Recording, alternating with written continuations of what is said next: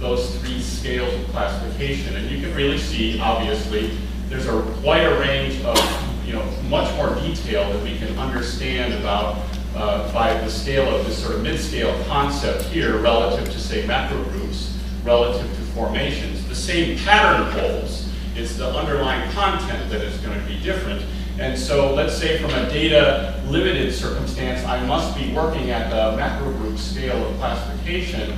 I need to be aware that there might be missing information down below that I simply don't have available to me today. But you could also imagine looking at just this table, the linkage between fairly practical managed units that are commonly used for management and how this can scale all the way up to a global level. So that #1 formation here that fell into critically endangered is our temperate grasslands. Okay, it matches directly what we've been dealing with from a global standpoint. So you can begin to see how this structure might be coming together, but we certainly have plenty of work to do with how do the classification units work together. Let me then touch on a couple of these other facets, and this is actually utilizing a current and ongoing project where in the Western United States, it's the Western Governors Association. All of the governors of the Western states have gotten together and essentially instructed the wildlife agencies to work together to address and identify crucial habitats across those states, recognizing the connectivity needs of wildlife, recognizing the need to take a more consistent and coherent view across the Western United States. And so we've been working through a process of actually identifying data layers that are some focus on landscape aspects, unfragmented natural landscape permeability. On the other hand, species of concern, species of economic importance. And inserted right in the middle there is ecological systems of concern. This is a very practical application of, let's say, you've gone through a red listing process, you've identified those types of concern. This is how you could imagine them getting integrated in with other data layers in a priority setting process. So I'll just touch on a couple technical aspects that are coming out of this ongoing work. Change in ebiotic processes. So again, our goal here, and let me just clarify our geography. The west here is really these states going to the west. This is sort of my geography of focus for the moment here. And so I have 350 or so upland and wetland types that I need to step through this process fairly quickly. Okay, and so what we've begun to do here is develop some spatial models that are helping us integrate land use information. The focus here is getting at landscape fragmentation in terms of a driving process that is affecting the ecological condition across multiple ecosystem types. Can we create a robust spatial model that at least moves us that first step towards measurement of the status, the current status of change in any biotic process? That's what this is attempting to do. Now, what I can see and what our experience in this landscape here is that by building a spatial model, so let me just clarify very quickly, the dark green is the relatively intact portion of the landscape. That is, the distance away from roads, the distance away from converted lands is higher. And so, relatively speaking, you would tend to encounter more natural conditions in a darker green zone. Mechanically, this is one of combining maps, overlaying this sort of a surface with the distribution of each one of those 350 types to give me a relative sense of, is this type across its distribution in a highly fragmented place or a less fragmented place? So it's an initial indication of abiotic process across its entire distribution. Now, what I know about this is that I haven't been able to readily factor in some biotic alterations. Invasive species across the Intermountain Western United States are very, very severe. Okay, let me go to this next map. Right within the Great Basin, this is cold desert, basically throughout central Nevada, neighboring Utah. And the introduction of invasive annual grasses have dramatically transformed vegetation and ecological processes across this landscape. This is some of the most severely impacted area in the United States from the standpoint of introduction of invasive grasses that have altered If there was a natural fire regime, they alter it. In many cases, in a desert environment, there was no natural fire regime, and they introduce a fire regime into a desert environment. And so, fortunately, we are getting better and better at developing spatial models that are helping us characterize the reality of some of these biotic stressors. And so again, it's that combination of the overlay of this sort of a model on the distribution of one of those types that's helping us capture that measurement of what is the proportion affected by that change in biotic process. So just to give you a quick sense of some of our preliminary, this is very preliminary, there's a lot of ongoing work here. And we actually haven't addressed California, which is a very big and complex place when you look across the West. But this is just initially applying our criteria. Mechanically, what we've done is, and what we're shooting for is to apply our spatial information available to us and then develop our whole network of ecologists within each of the states who are ultimately responsible for the overall scoring. They are the most expert on each of these types. And so what we're trying to integrate together is a process that is transparent and efficient. So we're going to utilize our spatial data to the degree that we can to characterize the range-wide perspective on each of these, and then bring people together with that information to then apply their expertise where spatial data is not going to take us. And it's encouraging a lot of very useful conversations amongst people who share common ecosystems across borders but have not been speaking to each other enough to get through this process. So I'm really hopeful that we're really piloting a pretty productive process to take this to a much broader scale. So finally, I just want to thank IUCN. The Western Governors Association supported some of this work that we're going through right now in the Western United States. And the Gordon Betty Moore Foundation has supported us to now really ramp up this kind of work across the Americas. And so we're really going to, over the next couple of years, we're going to be trying to engage a lot of people across this hemisphere to step our way through this process. So, thank you.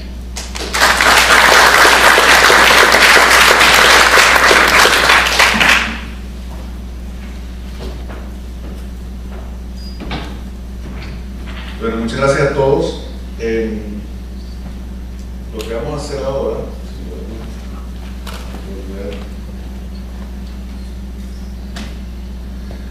ahora, entonces es, nos quedan 45 minutos y queríamos pasar un poquito de tiempo.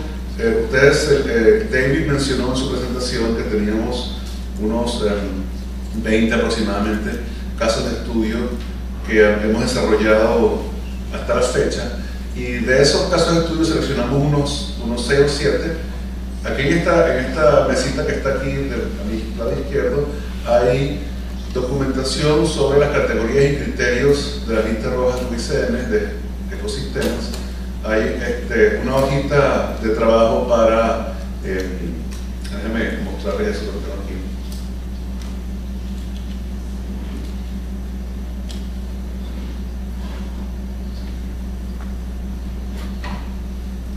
Tenemos entonces una hojita de trabajo que está en los 3 idiomas oficiales del IUCN. Todos estos documentos están también disponibles en el sitio web de este taller, en el espacio del Congreso. Lo pueden encontrar en esa dirección, en el foro. Y lo que es la hojita que van a ver ahí tiene esta estructura. Del lado izquierdo hay una serie de datos, ahí que se los muestro con más detalle, una serie de datos resumidos, extraídos de los estudios de casos que hemos hecho hasta la fecha. Y lo que les pedimos a ustedes es que examinen esos datos contra las categorías y criterios que están en las hojitas ahí y hagan un intento de generar la clasificación de diferentes ecosistemas. Si nos vemos esto de cerca, por ejemplo, este ejemplo, tenemos información sobre los cambios en el área de ese ecosistema en el tiempo, los cambios en su distribución geográfica medida con las dos formas de medir distribución geográfica y luego los diferentes aspectos de disminución de los factores bióticos y abióticos asociados. Entonces la idea es que aquí hay gente que habla los diferentes idiomas, quizás agruparse según idioma, o si no, si quieren hacer la prueba con varios idiomas a la vez, mejor aún. Y pasar los próximos 20 minutos aproximadamente revisando esas hojitas de trabajo e intentando generar una clasificación. Luego, aleatoriamente, escogeremos algunos de ustedes para que nos digan rápidamente qué obtuvieron y veamos si hay coincidencia con los análisis de los demás. Y al final cerraremos entonces con las palabras de Ed Barrow sobre Ahondamos al Futuro. Y quiero aprovechar también que ya lo han hecho otros para destacar que este trabajo, estos 4 años no hubieran sido posibles sin el apoyo de la Fundación MAVA, la MAVA Foundation, que auspició la primera fase, y la próxima etapa de la lista roja de ecosistemas de América, que está patrocinada por la Fundación por 2021. Así que los invito, no sé si... otra cosita, varios aquí en esta área de aquí abajo, se pueden levantar algunos que ya han hecho análisis de este tipo, y también aquí Ronald Spalding. Hay un grupo de personas con experiencia en este tipo de análisis que estaremos moviéndonos por la sala, apoyando y conversando con ustedes. ¿Está bien? Pero como un entusiasmo intermedio.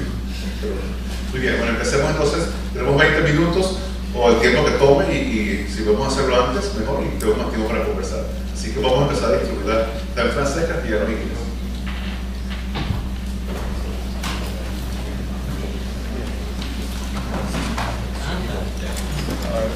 Issues for this workshop.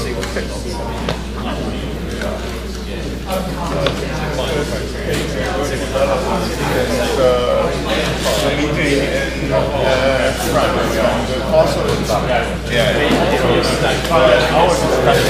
we are just facing the new third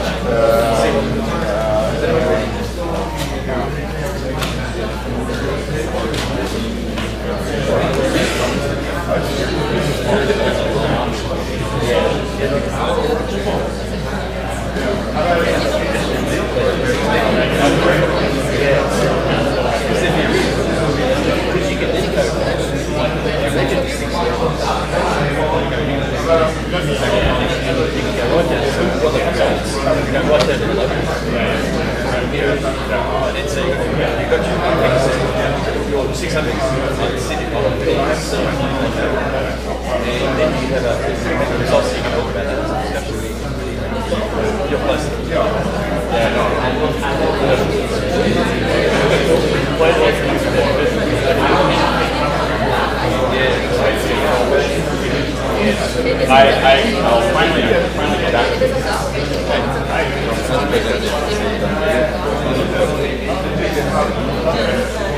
That table that will you compare the relevance of the second category shows that zero correlation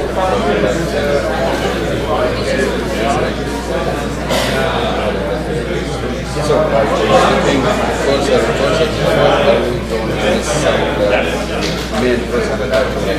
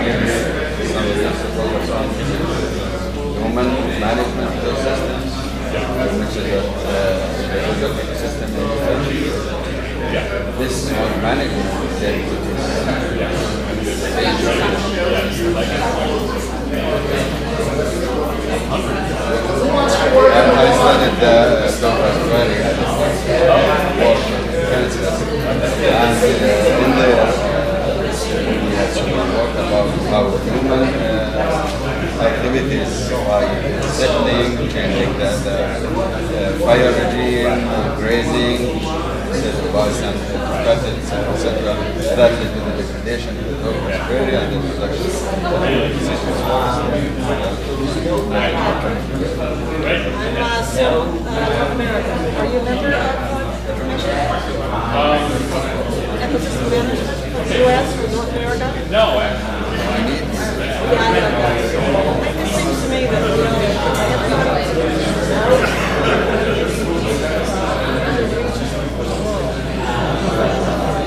could get active in the region so that we can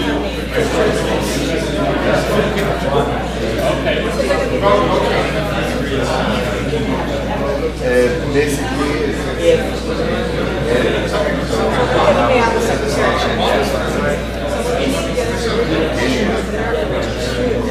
through the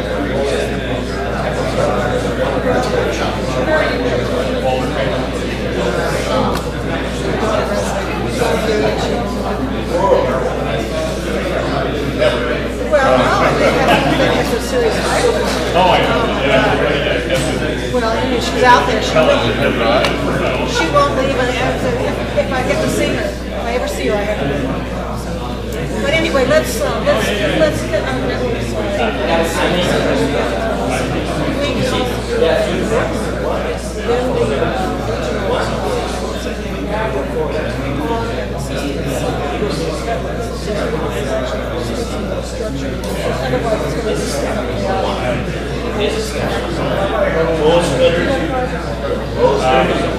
We actually just moved. My card just came up with me. Where'd you move from? Have you changed The names? CSU on campus. Are you on campus? So you moved off campus? Yeah, they're renovating. They're destroying You our have an building. out-of-date card? Yeah, no, That's fine. I'll take that.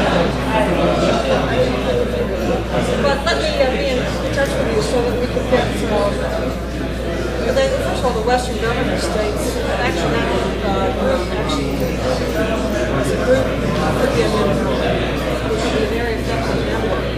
yeah, you know, I'm guessing that.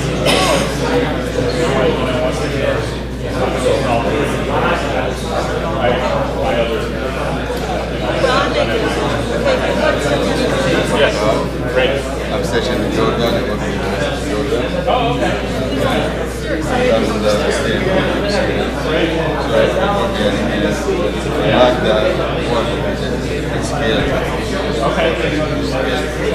There's a way that you can break down the U.S. The Western area, Well, Atlantic, something like that. That might be very useful. well, let's say that to me, well, from people perspective, and from the people who are doing, when I was alluding to the local expertise and being effective in college, everything. So most of them are in universities. They came out, you know, coming out of you got to chat with them. So many of them are actually in their house. But it's still a very bizarre functioning network.